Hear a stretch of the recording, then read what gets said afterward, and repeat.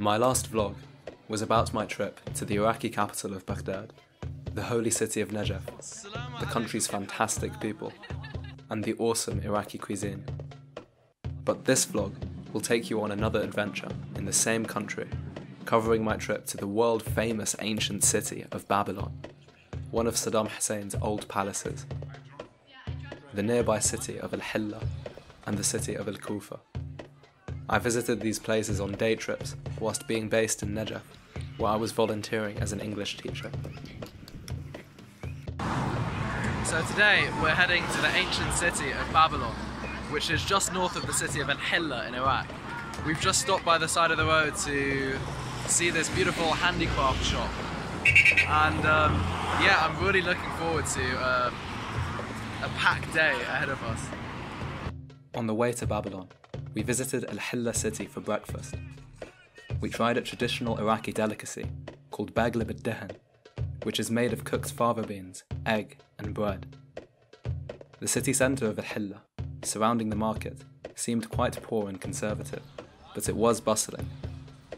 Other parts of the city, such as the malls we visited, were not as conservative and had an atmosphere similar to Baghdad. After leaving Al Hillah city, we made our way to the ruins of Babylon. When approaching, you can see the old city walls from the road. Upon arriving, we were mesmerised by the fantastic structure known as the Ashtar Gate, which was originally constructed in the year 575 BC by King Nebuchadnezzar II. We've just arrived at Babylon, and it's pretty damn hot even though it's winter. This place is absolutely phenomenal, but a lot of it is made up of replicas. For example, the most famous gate in Babylon, I think it's called the Ishtar Gate, is actually in Berlin. But there is a replica here, and it's still fascinating to see. This is the original reconstruction, which is located in the Pergamon Berlin Museum. We spent a few hours wandering through the ruins of Babylon, going through places such as this, the maze or labyrinth of Babylon, which unsurprisingly was fairly difficult to get through. There were quite a few tourists at the site, although there weren't any other foreigners. I suppose many people came from Baghdad on a day trip. After walking through the ruins, we decided to head to our next destination, Saddam Hussein's old palace. But, as we were leaving the Babylon ruins to go to the palace, we came across live music and dancing. Although I think it was for advertising purposes, it was still nice to see.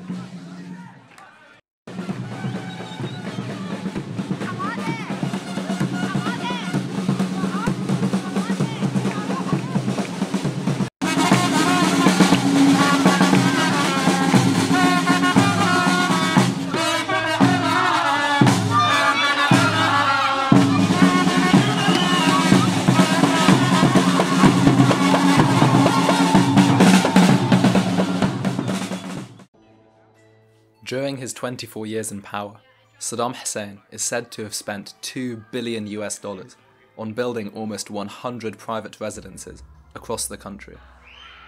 One of the most extravagant of those residences is his palace in Babylon. Being inside a palace that was recently owned by Saddam Hussein feels quite eerie. Now, the palace is filled with visiting Iraqi tourists, families, and teenagers. Over the years, the palace has been looted and graffitied all over the place. Behind me right now is an old palace which belonged to Saddam Hussein. But following the American invasion of Iraq in 2003, this place was graffitied, and it's now a tourist attraction. The location of the building is fantastic, with the view of the ancient city of Babylon on one side, and the view of Iraq's mighty Tigris River on the other. The palace itself is a testament to Saddam Hussein's narcissism.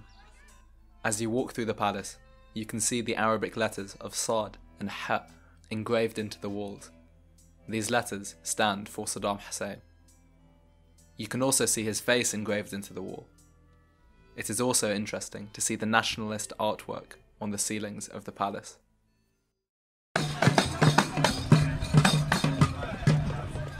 After leaving Saddam's palace, we went down to the nearby Euphrates River, where a park has been built on the riverbank. The atmosphere here was great, seeing people enjoying themselves, playing music, relaxing, and smoking shisha. There were even tourist boat trips on the Euphrates River. It felt as though Iraq, after years of violence, was finally coming back to life. After this, we slowly made our way back to Najaf. On another day trip, I headed to the nearby city of Kufa, which is home to the famous Great Mosque of Kufa. Unfortunately, I was not allowed to take my camera inside. This mosque is famous because it contains the tombs of prominent Islamic figures, most notably the tomb of Muslim ibn Aqil, the first cousin of Imam Hussein. Some also believe that this is the place that Noah built his ark. The mosque was originally built in the 7th century, although it has undergone multiple renovations. The city of Kufa receives immense amounts of pilgrims every year, many of whom come from Iran. When we were there, it felt like there were more Iranians than Iraqis near the religious sites.